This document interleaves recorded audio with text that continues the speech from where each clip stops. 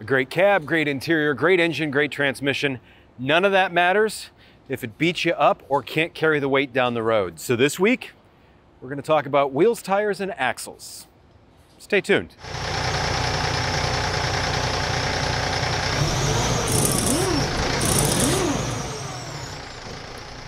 Hey everyone, it is Josh with Premier Truck Sales and Rental. Thanks again for tuning back in this week. So happy to have you because we are talking about wheels, tires, axles, suspension, all the stuff that makes it so this can go down the road smoothly, which is a big part of what we want.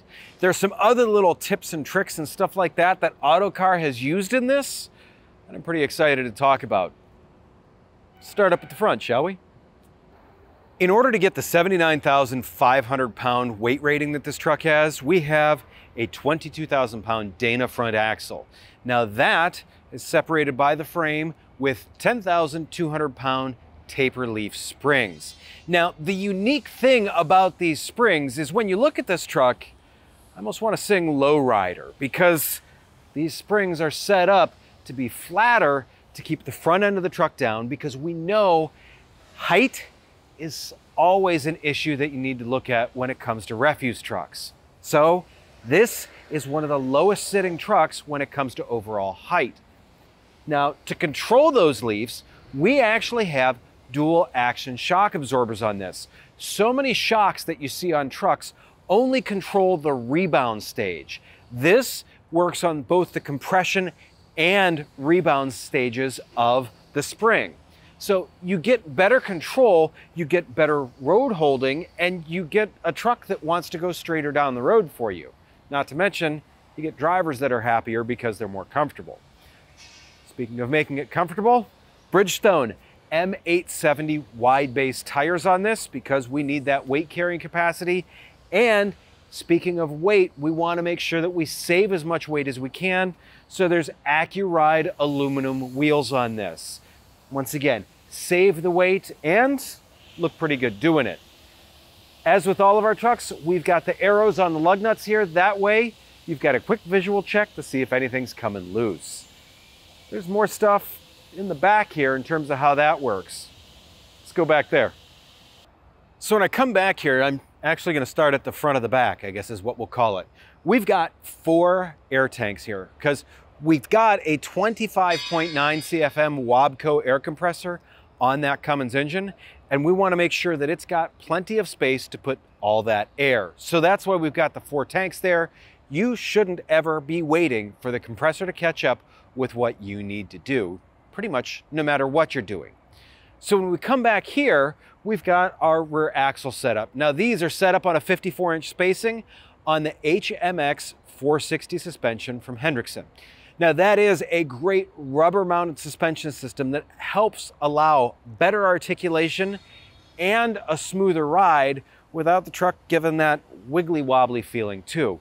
Very stable, yet great articulation. That's pretty much everything you want out of a suspension, isn't it? Part of that articulation is for traction. We want to make sure that you've got all 4 of these points on the ground firmly.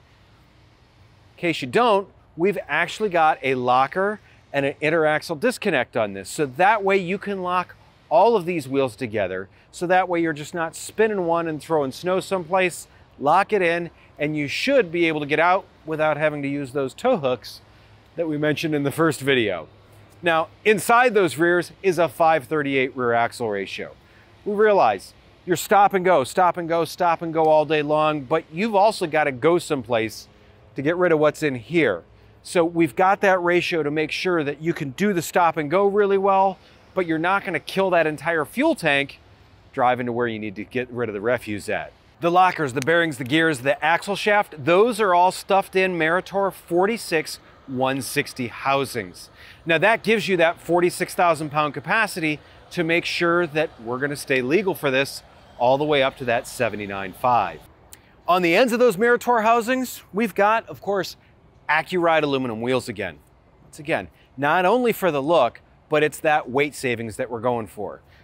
Bridgestone M870 tires here again, just because of the fact a match set and the great traction and durability that they offer. Further back, we've got the tag axle, because what happens when the going gets heavy?